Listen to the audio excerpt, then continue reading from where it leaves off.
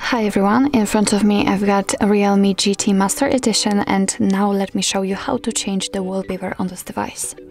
So first of all, we have to enter the settings, and now let's go to the personalizations.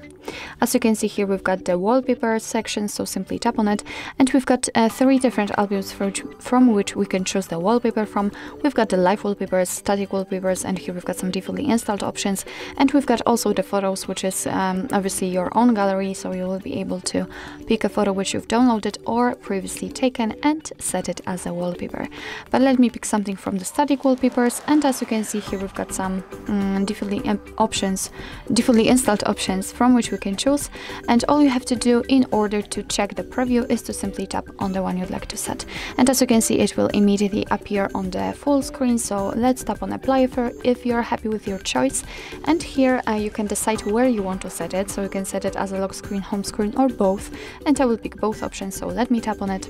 Now we can go back and check, and as you can see, it has been immediately applied to the home page. Let's check the lock screen also, and the same situation, it is visible right here. So actually this is it. This is how to change the wallpaper in your Realme GT Master Edition. Thank you so much for watching. I hope that this video was helpful, and if it was, please hit the subscribe button and leave the thumbs up.